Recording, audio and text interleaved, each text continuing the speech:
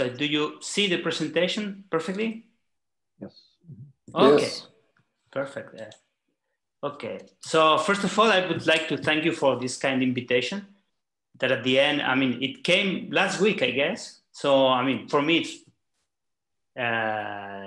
no problem at all. So I thank you for the invitation.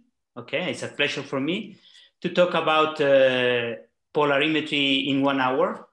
I mean, I will try to give just the main points about polarimetry with this presentation. Okay. And good morning, good evening, good afternoon to everybody, because I have seen that there are many people from everywhere, even from Australia, which is really early in the morning. Here is late in the afternoon, it's 7 p.m. in Barcelona. So about this talk on SAR polarimetry, this is the title of the presentation, Signal Processing of Polarimetric SAR, Detection and Parameter Extraction.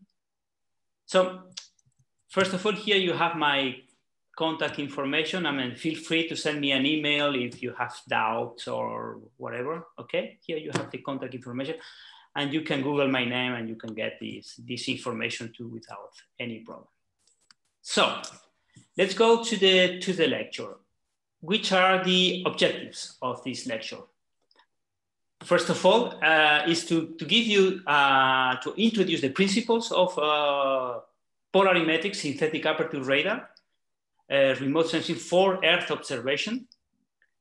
The second point is how to explore the physical information content, how to extract this information. And finally, to present few applications of polarimetric SAR. I will focus on two of them. One is classification, quite classical. The other one is how to use polarimetric information to improve change detection, which I think it's a hot topic now, especially in considering the availability of polarimetric information in the case of Sentinel. So having this in mind, these objectives, this is going to be the outline of the talk. A brief introduction, a few words about wave polarimetry, what does it mean polarimetry itself, and how do we use polarimetry in the frame of SAR, and will go with scattering polarimetry, and finally, I will go through this application. So let's go to the introduction. When we talk about SAR, we have different configurations. We go from the most simple synthetic aperture radar, where we take one image of the area we want to study. Then we go to interferometry, differential interferometry, polarimetry, polarimetric SAR interferometry, tomography, multitemporal, and so on. The main difference among all these configurations is basically the number of channels of information you have. In the case of polarimetry, you may have 3 and 4. But it's not only the number of channels, it's the way you acquire these channels, the diversity you use to obtain these channels. In interferometry, you use a spatial diversity and you are sensitive to topography. In the case of polarimetry, you change, your diversity is the polarization of the wave. We play with the polarization of the waves. And thanks to that, we may have information about the geometry of the target, essentially, and information about the water content, okay? So when we refer to the number of channels, I mean, we have an increase of information, but the increase of information does not only come from the fact that we have several channels. In here, I put 3, HH, HB, BB, but because there is a correlation between these channels. They are statistically similar. And indeed, this correlation coefficient, the correlation between the different channels, is the most important radar observable. In the case of interferometry, this correlation, the phase contains the topographic information. In the case of the talk today, in polarimetry, the information is contained both in the amplitude and in the phase. Okay, this is the overall framework or just to put in place polarimetry in the ecosystem of SAR configurations. So let's go to SAR polarimetry, to wave polarimetry, sorry. So when we talk about polarimetry, normally we refer to the polarization state of an electromagnetic wave. So when we play with electromagnetic waves, we need to play with the Maxwell equations, okay? So the Maxwell equations give us the solution of the electric field that we are dealing with. In the case of propagation in free space, the solution of the electromagnetic field or the electric field we have is this solution in here, okay? So if we consider that our field propagates in the Z direction, we have only transversal components. In this case, the components in X and Y. So basically our electric field is the red arrow in here that describes an helix during its propagation. So we can decompose this vector in two components, the component in X that I have represented here in blue, and the component in Y, which is represented in green. So basically, polarization refers to the vector nature of this electromagnetic field. So for instance, if we cut one slide of this propagating field in perpendicular to the propagation direction, and we let the vector run, we observe that the tip of the vector describes this ellipse in the most general case. So this is what we call polarization ellipse. So basically, you must understand that polarization refers to the vectorial nature of the electromagnetic field. This is nothing more than that. Depending on the properties of the field, the tip describes different shapes. So we may have a horizontal polarization state. So in that case, we only have a component in the x-axis. And this is referred to the classical horizontal polarization state or linear horizontal polarization state. We may have the same vertical polarization state in which the fields only varies in the vertical direction, or we can have an arbitrary linear polarization state. So in that case, the vector only varies in a plane, horizontal, vertical, or tilted. We can have also the opposite. The opposite is that the component in X and Y are in complete counterphase. So in that case, what we have is that the electric field describes a circle.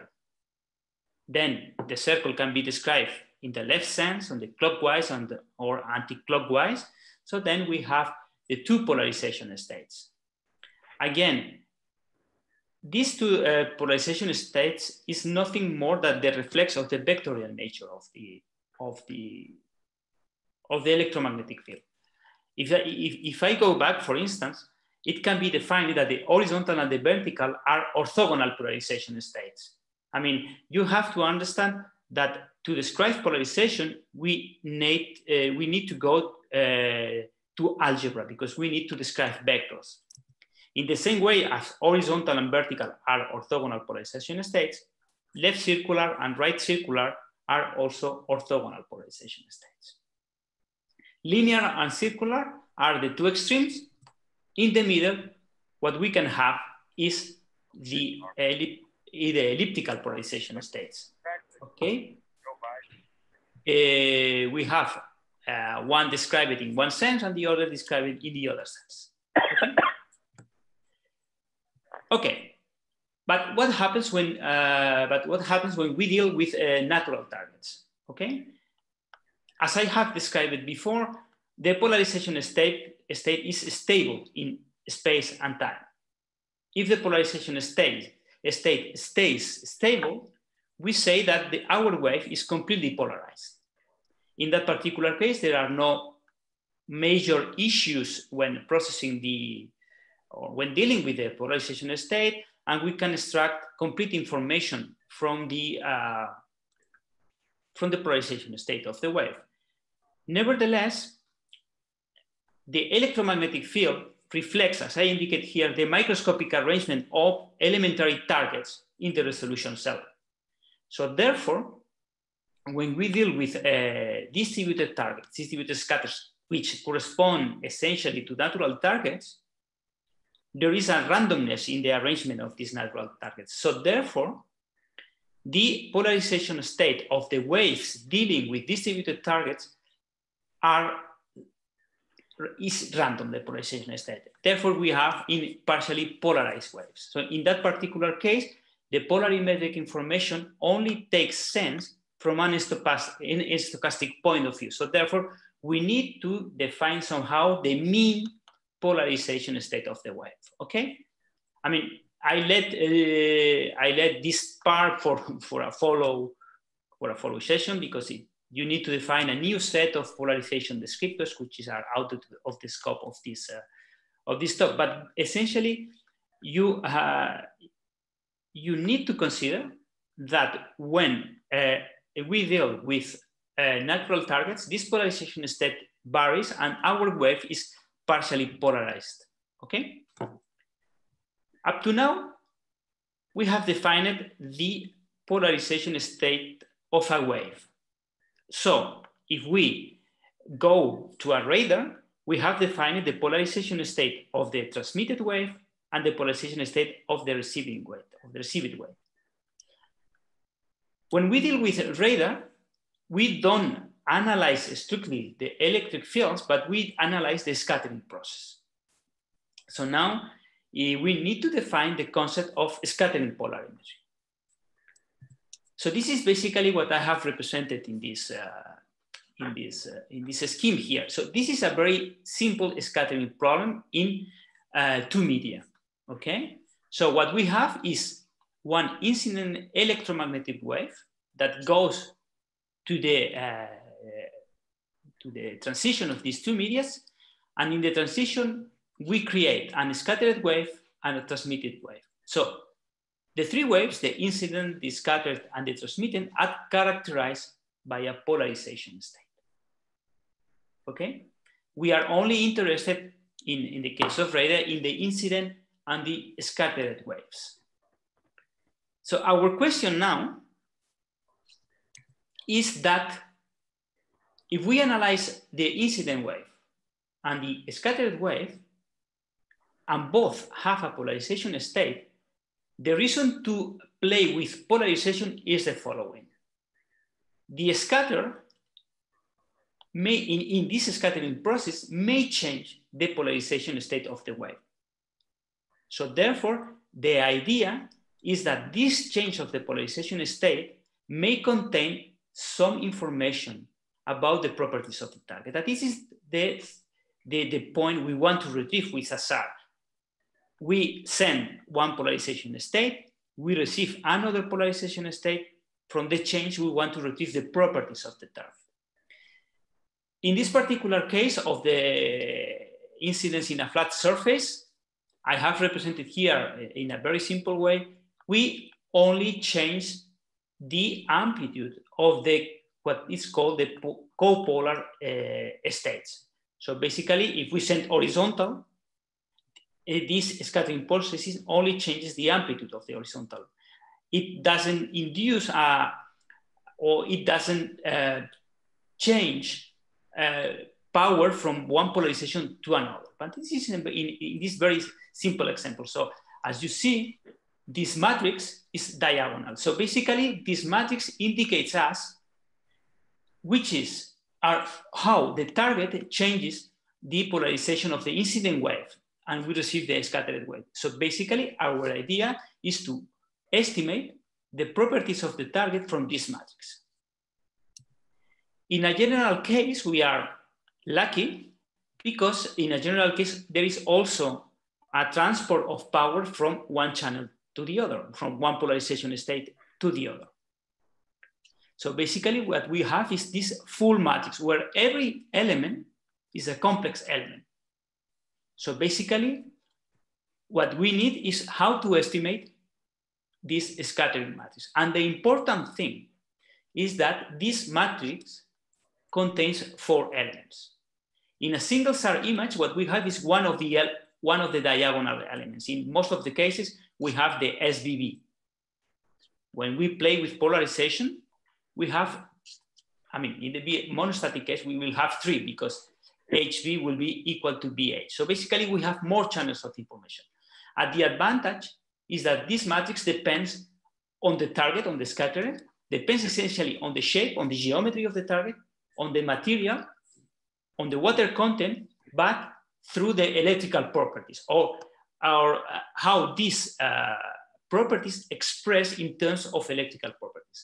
Of course, the scattering matrix depends also on the wave frequency, and this is clear. Lower frequencies have more penetration, so therefore they can penetrate forests, and this is, for instance, the goal of biomass mission or the NISAR mission. They play at P band, at L band, so they expect to see the ground.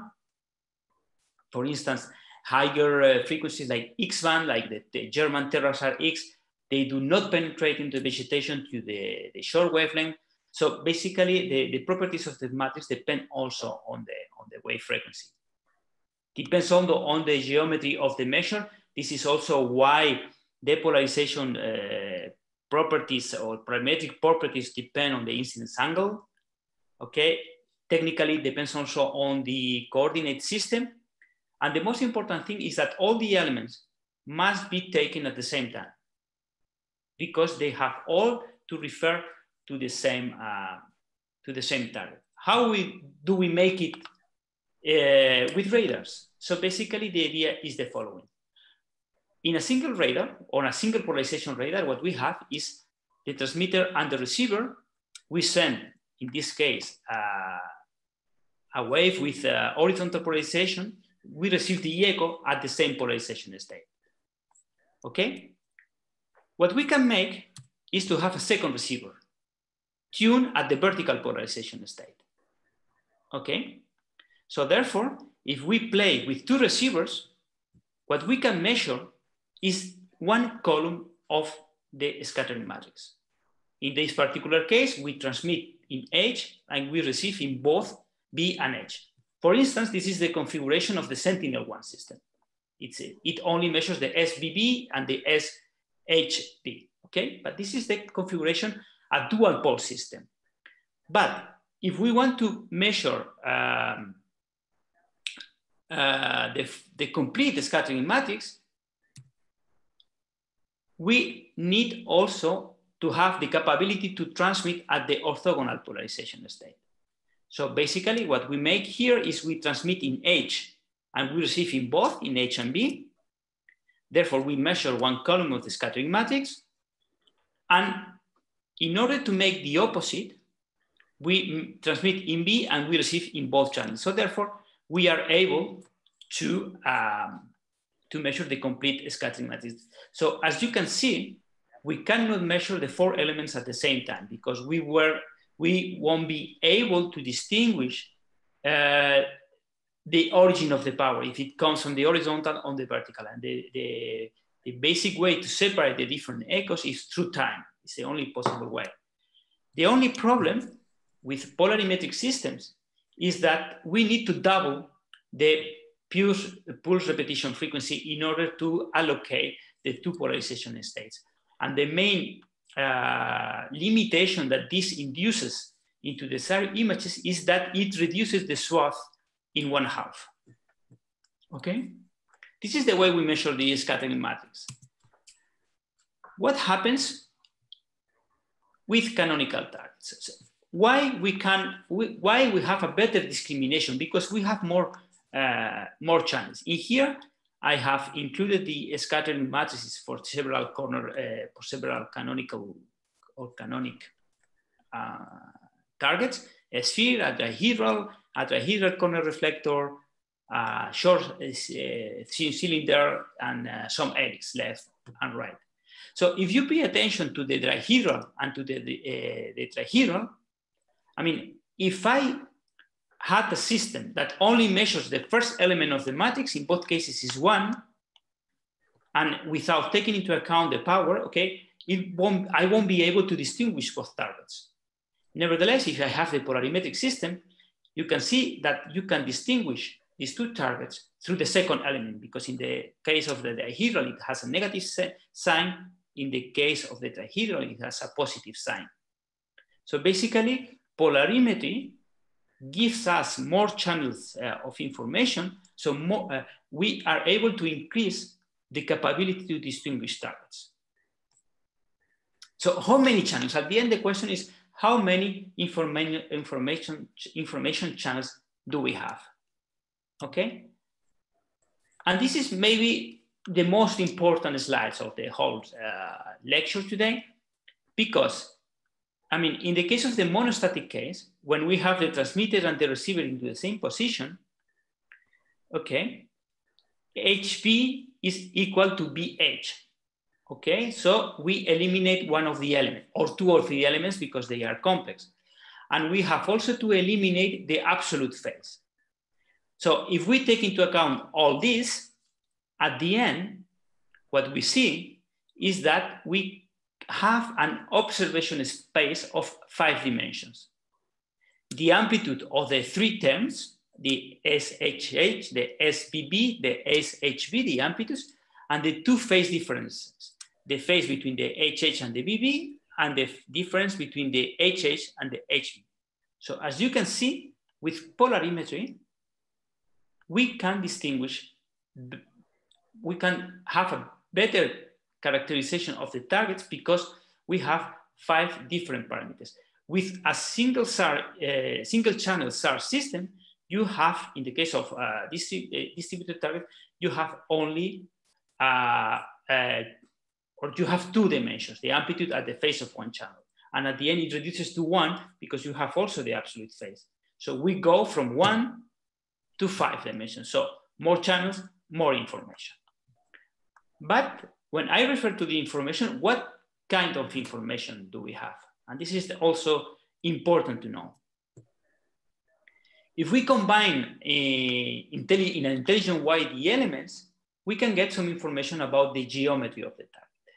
What I represent here is the so-called Pauli components.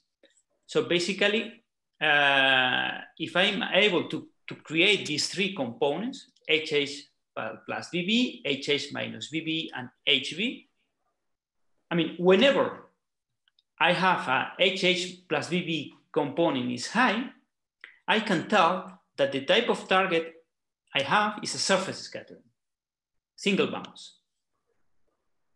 Whenever HH minus BB is high, I can relate that with double bounce. And where do we have double bounce?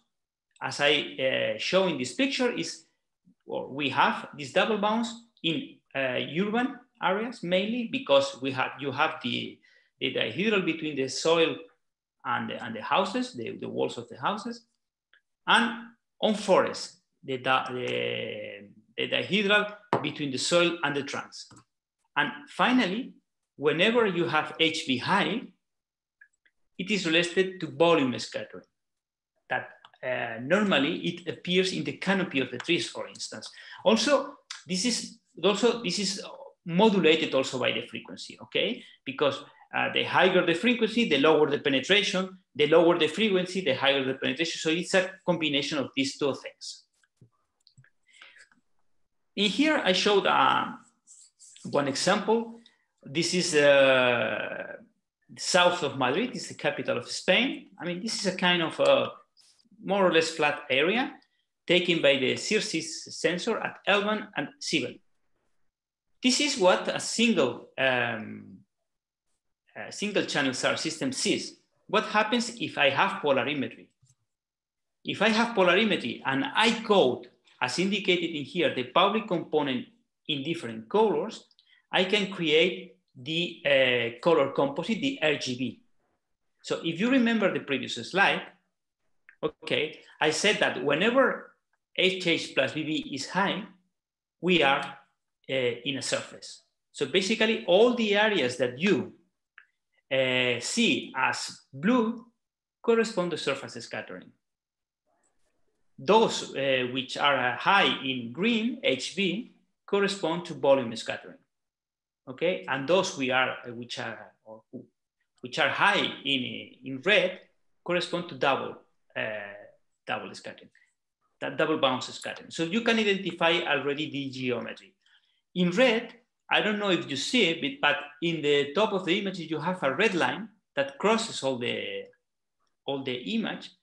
And in this case, we have the double bounce created by power lines because it's a long, thin dipole, the power line. So basically you create a dipole, sorry, a double bounce between the power line and the sun. And if you compare both images, at L1, in the central part, you see that it's a bit more blue in the case of L1 if compared with C1, because in C1, we have more volume scattering because we have less penetration. So these are the two modulations we have, the one of the geometry and the one due to the frequency. Here you have a second example, and this example corresponds to the Santiago de Chile. And this is the same sensor, CRC at L1 at C1. Okay, and therefore you can already identify from the color the type of target you have. You may see in blue, and if you see at the left bottom part, you see 2 spots of blue, which correspond to lakes. You also see the blue in the top of the mountains because you have no vegetation. And if you look at the city, you see some houses that are red and some houses that are blue. And why this? The reason is quite simple, is that when the houses are really well oriented to the satellite, to the trajectory of the satellite, okay, you have a perfect double bounce. And this is why you see red or pink in here, because it's a perfect double bounce. Nevertheless, the orientation of the houses, okay, at different points or different regions are not oriented or are not parallel to the trajectory. So in that case, you don't have a perfect double bounce, okay, corner reflector, but you have a more volume scattering, okay? So nowadays there are techniques of signal processing techniques basically based on what they are called polarimetric decompositions that try to decompose the signal that are able to cope with these differences, okay? In there you can go to the work of our colleagues in India, in Mumbai, from the group of Avik Bhattacharya, that basically tries to analyze or to cope with this difference. So they are able to more or less to classify all these areas in the same way. Here is another example. This is is not a satellite, it's an airborne system. So in this case, I have put the Pauli channels and the composition, and already from the colors, you can see the different type of targets. In the middle, you see something which is the green, which correspond to forest. Okay, you can see some urban areas, okay, which have a red color, but also you see some fields here and here at the bottom of the image that are also red. And this is typical in crops because the crops are really well aligned, they are really well planned, so are geometrically perfect. So this is why you see in some crops, in this particular case at L1, you see a perfect double bounce, okay? What's the problem? The problem is that we replicate the idea that we had with waves. In case of point targets, if I go back to the previous slide, you see in the houses, in the cars, and so on. In those cases, we have a deterministic target. So our polarization state of the wave are deterministic. So the scattering matrix is deterministic. So from there, we can extract all the information. Nevertheless, I go back. In the case of distributed target, like in the forest or in the grass or in the crops, from tree to tree or from crop to crop, if they change the microscopic arrangement. So in that case, the scattering matrix has a given distribution. Collectively, this distribution is called as a speckle noise. But in order to extract the information in case of distributed scatters, you need to cope with this speckle noise, with this random behavior of the scattering matrix. And the way to deal with that is to consider, first of all, the distribution of the data, okay? And the most simple case is the multidimensional Gaussian distribution that leads to Wishar's distribution and so on, okay? And you have, or you can also handle this problem with filtering. You have many contributions with different filters just to eliminate this random behavior, okay? Okay, we have defined the wave polarimetry. I mean, we know when we refer to polarimetry, we know to which property of the field we refer. We have defined how to use this information in terms of the scattering matrix, and we see that this information is sensitive to the essentially to the geometry. In the context of this talk, is sensitive to the geometry of the target. And now it comes the question how to use this information. There are many applications that can use this number of channels. In particular, okay, what we make is an inversion. When we play with polarimetry, we make an inversion. That means that we go from the measurements, okay, to some physical models of our targets. Here I have depicted some trees because, I mean, I was interested in trees at some point, but basically our idea is with inversion, I mean that we want to retrieve some information from our target of interest from the measurements. And the type of information I want to retrieve depends on the target and depends on my application, okay? So basically I'm going to explain this this simple step for some types of applications. Perhaps the most standard application for polarimetry, because we have a better discrimination of the target, is classification, okay? In this particular case, I'm going to show a very simple example, which is supervised classification, considering the distribution of the data, okay? I will not enter into the description of the statistics because they are complex and you have all the references where you can analyze this distribution. But the basic idea is the basic idea of a supervised classification, okay? You take some training areas, you take some samples, you train a classifier with these training areas. It can be a very simple classifier as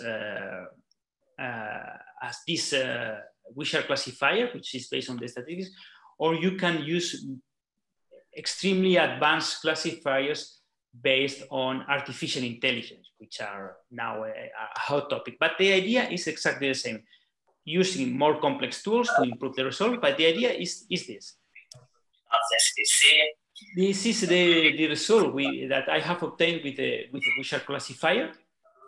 And if we look at the confusion matrix, okay, we see that for some classes, we obtain very good classification accuracy. For other classes, basically, we have a confusion between classes. So the basic idea of, the more advanced techniques nowadays based on artificial intelligence is how to improve the classification results. But the basics are these. Here, I would like also to show some results in forest classification, thanks to Dr. Yongsen Lee, okay, from the NRL in Washington. So here you have Flevoland data. This is in the north of Holland, okay? And in that case, the interest was into see which is the information content of polarimetry and the information content of frequency. So data were acquired at P, L, and C1. And the most important thing is that we had a ground truth, so we could compare. So here you have on the left, you have the result of the Pauli decomposition. Remember, blue surface scattering, red double bounce scattering, green volume. Okay, so you can already distinguish in which fields you don't have vegetation, in which fields you have trees and so on. And if we consider the previous classifier, the Wishart classifiers with C1, we obtain a 66% overall classification accuracy, which is not, I mean, it's relatively good. If we go to L1, we improve dramatically the classification accuracy, 81%. This is why when considering vegetation studies, we try to go to L1 because you have more penetration, so you are more capable to have information about the canopy, the soil, the interactions, and so on. So for forestry, especially L1 and in particular P1 are better frequencies. This is the P1, 71, a little bit less, okay? So basically, if we go to L1, we could already see from these simple results that L1 is optimum for forest classification, for instance, okay? But we can also combine all of them. And in there, you can see that thanks to polarimetry and thanks to multi-frequency, we can improve our overall accuracy. So in this particular case, you have to think on frequency, another kind of diversity. If you remember the first slide I presented at the beginning of the presentation, I said that we could also have multidimensional multi-frequency SAR systems. So in here, we are combining both sources of the diversity, polarization and frequency. There is also the possibility to define unsupervised without training, basically based on the characteristics of the physical characteristics of the data. Okay. In that particular case, you can obtain another classification scheme. Okay. And I wanted to just to present this result just to compare that you can do or you can obtain both supervised and unsupervised, okay? And if you want, polarimetric data is especially suited for defining classification based on these machine learning approaches that basically may infer in a better way the properties of the terrain. And the last result I wanted to show is which is the contribution of polarimetry for change detection. In change detection, we are playing with different images in time. Okay, so it's another kind of multidimensional SAR system, time plus polarimetry. In this particular case, we had images in you have here the Mediterranean Sea, this is Barcelona city, and we had images in the north of the city obtained with RadarSat-2 and ALOS at 3 different times, okay, between 2007 and 2009. These are the results for the different dates for the ALOS images. Again, red means double bounce, which in this case corresponds to urban areas. Blue corresponds to surface. Green corresponds to forest, to canopy, to volume scattering. So again, polarimetry is sensitive to the geometry of the target. These are the results for the RadarSat-2. RadarSat-2 is at C1. The previous ones, ALOS is at L1. So you see strictly different things.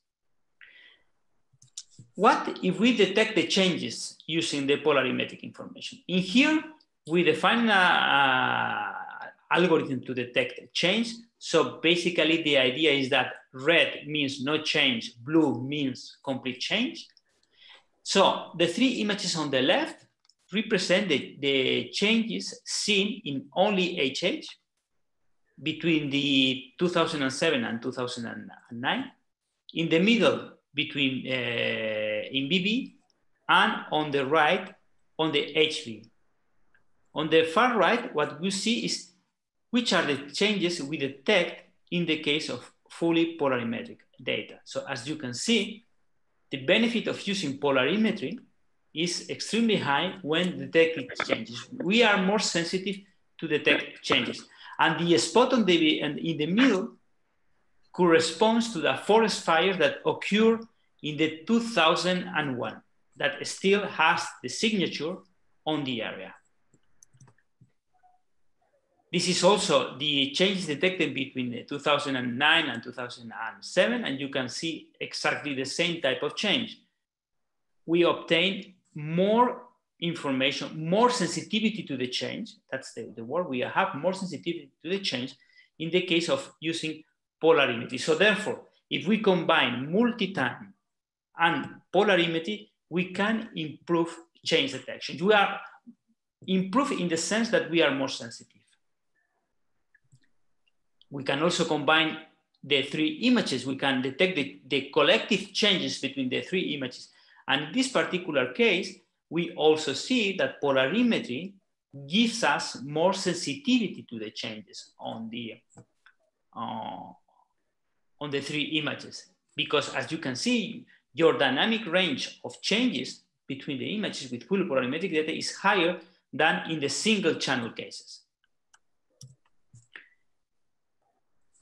What happens in the case of urban areas? In this particular case, we didn't have a ground truth to see the changes, but as you can see, there are some blue spots, dark blue spots on the urban area.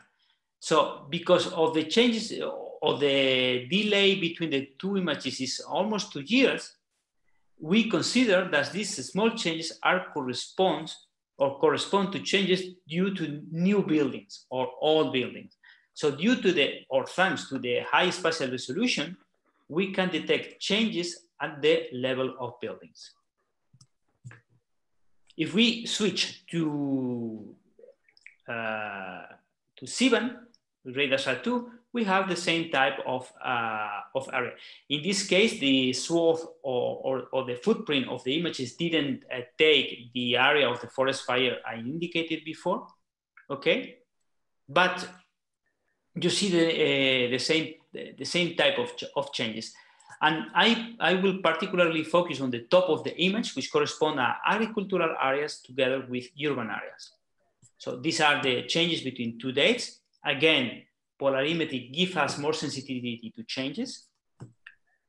In this particular case, there are a lot of changes because the fields, the crops have been harvested surrounding the city. So these are the changes you see. You see the effects of the harvesting. So you are sensitive to those changes.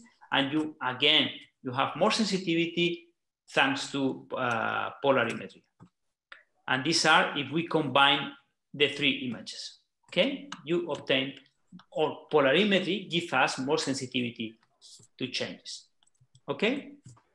And here you have a detail of the area. So you see that the blue areas correspond to the harvested fields and the red areas correspond to the urban areas. So as you can see, polarimetry gives us a lot of sensitivity to see or to detect the practices that are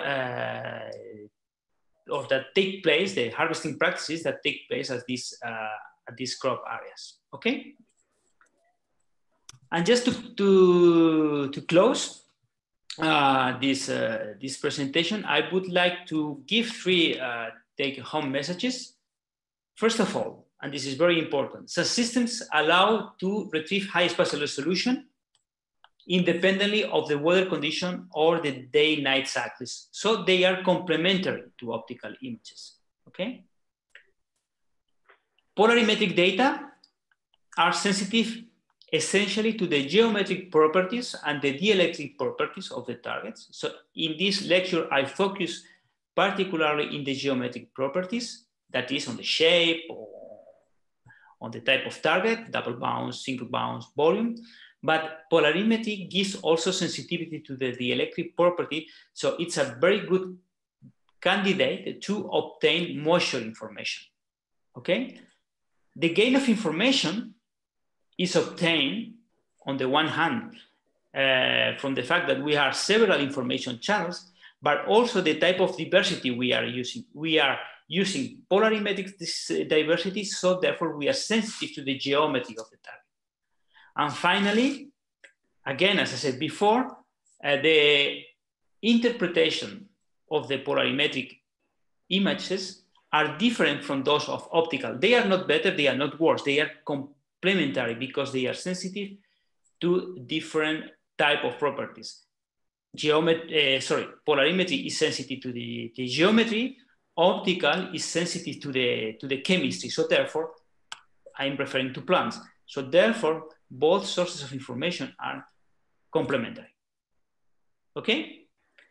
So this is all what I wanted to present you today regarding polarimetry. It's the basics of polarimetry, okay? And now I will close here, and if someone of you have questions, I'll be glad to answer those questions.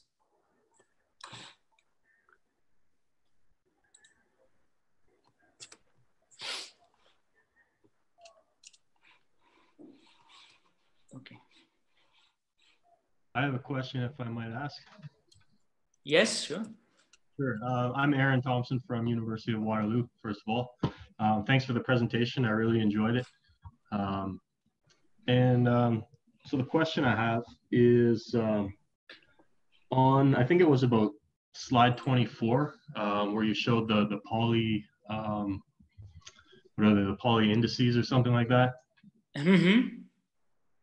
Particularly, yeah, the volume scattering, the cross pole term. I'm going to wait a moment. I think the 24, right? I'm going there.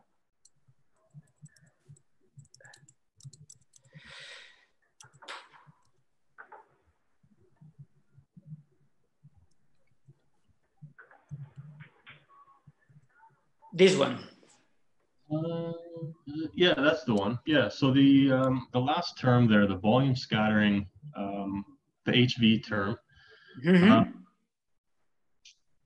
If you can scroll now ahead one slide to 24. This one? Oh, maybe 25. Sorry. This one? Yeah. So my question is, the term in green at the top, the cross pole term, why does it have a factor of 2 in front of it? Okay. Okay. Yeah, it's a pure technical. It's a detail. It's a technical detail. And if I go to the scattering matrix, I don't know. Here, when I create the Pauli components, you see this HH plus SVB, HH minus VB, and indeed you have 2 channels, SHV and SVH. So basically, it's the addition of these 2 channels because you have 2 times this channel. It's just to compensate and to normalize to the same level of power the 3 Pauli decomposition, the 3 Pauli components. Okay, so you're basically conserving the energy. Yeah, I mean, because if you don't put the number, the factor 2,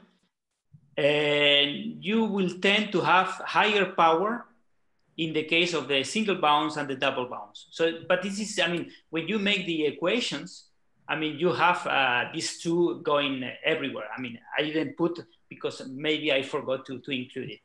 But the idea is that independently of the two, the HV contains the information about volume scatter. Okay, okay. Great, thank you very much. Welcome. Carlos, I have a question. And first, thank you for such a comprehensive and beautiful presentation. This is really did wonderful justice to polarimetric SAR, so I appreciate that a lot. Thank you. My question is, of the various dimensions in the polarimetric data, you really focused on 3 quite well, but the other 2, the phase variables, I'm just wondering what might be offered by those. And I know there's a little harder to measure in most systems. Yeah, yeah. I have to be honest, I didn't, normally when we represent I mean, I agree with you. When I use the powers, I don't represent all the polarimetric information. This is true. But this is a limitation for representation into images. Yes, yes. Mm-hmm. But phase information is also sensitive to the geometry and especially to the soil moisture content of the signal.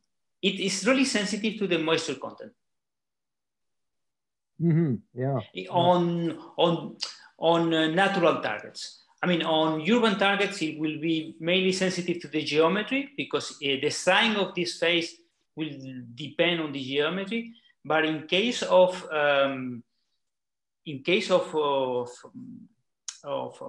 natural targets, bare areas, it will be really sensitive to the moisture content of the soil. The surface moisture content. Yeah, that's very interesting. Yeah, thank you very much, Carlos. Welcome. I have a couple of questions as well, if I may. Hi, I'm Arvind from CU Boulder. And so initially you mentioned, I think on slide 20, you said you just represented the Jones matrices. And you also mentioned that, maybe one before that, I guess. In any case, you said that the swath is reduced by half because you can't do simultaneous measurement of all the components of the Jones matrix. But is there a large frequency dependence for the S terms? And if not, can you use a different frequency for the horizontal polarization, slightly different frequency for the horizontal polarization? This is, I mean, how to answer properly these questions. I mean, the elements of the S matrix, all of them must be measured under the same conditions: time, frequency, geometry, etc. Right. Okay. The targets present the so-called frequency decorrelation. Basically, if you measure the terms at different frequencies, they decorrelate. And you want to avoid this decorrelation. It's the same in time.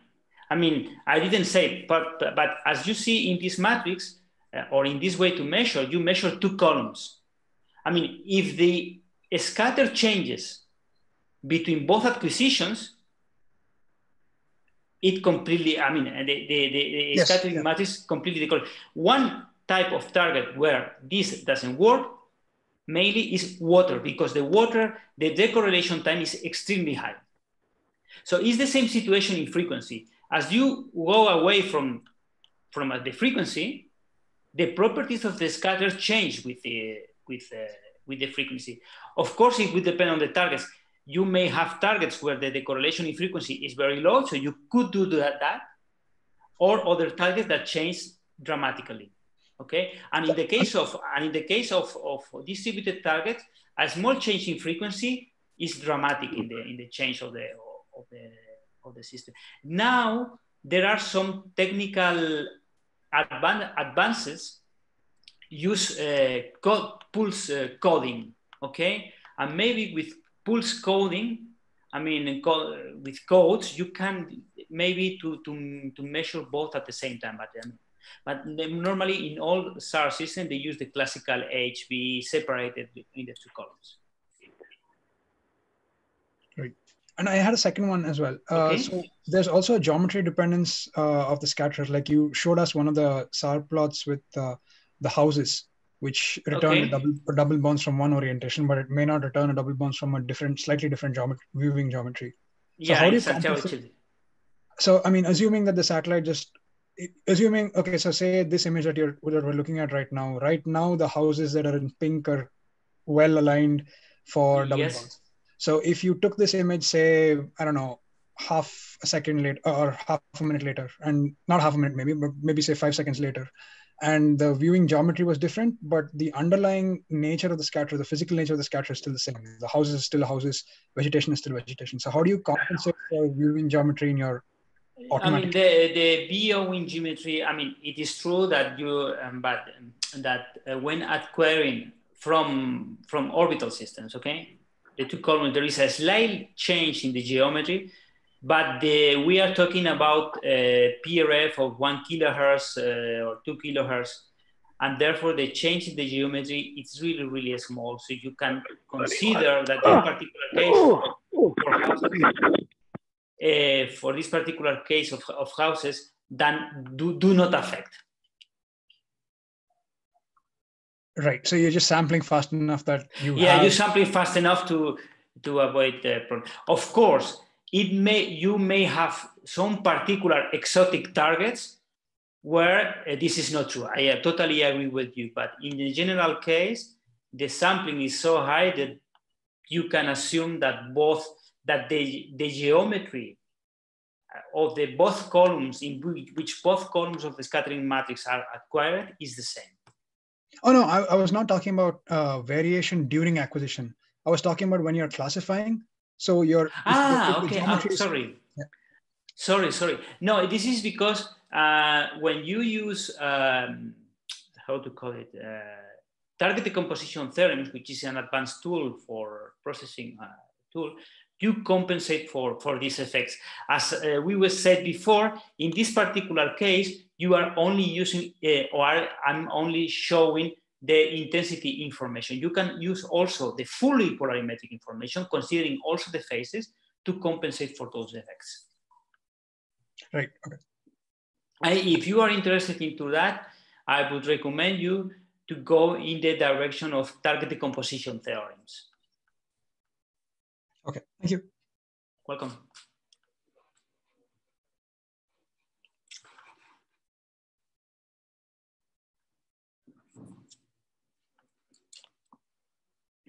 There is any other question? Carlos, I think you did a nice job with presenting the information and giving it quite a bit of feedback from your audience. Hope you enjoyed presenting. It was a pleasure. He has obviously lots of publications out there. I was surprised how many of them were available without having to log into anything. So, feel free to dive deeper and give him some feedback if there's some issues that you're trying to get to the answers on. Okay, as I said before, I mean, you can find my contact information and you can send me an email. I'll be happy to answer.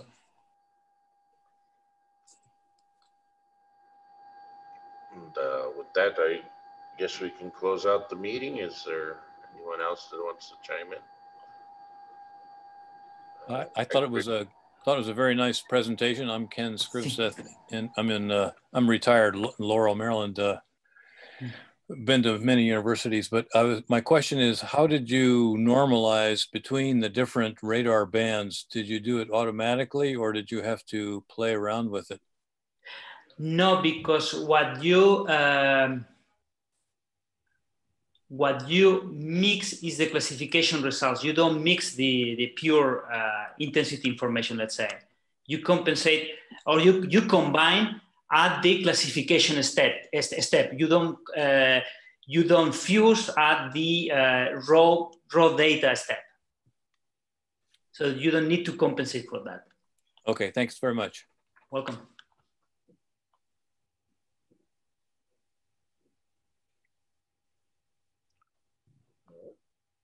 I will let you get back to your evening then, Carlos. And Okay. everybody for signing in.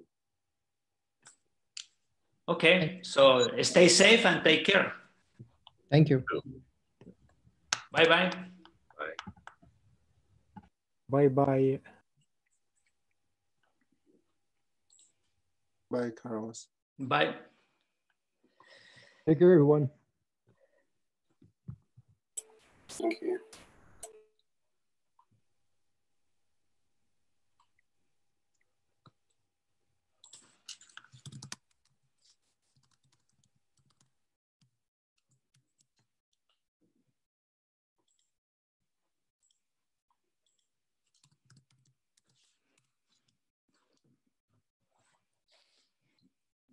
Mm-hmm.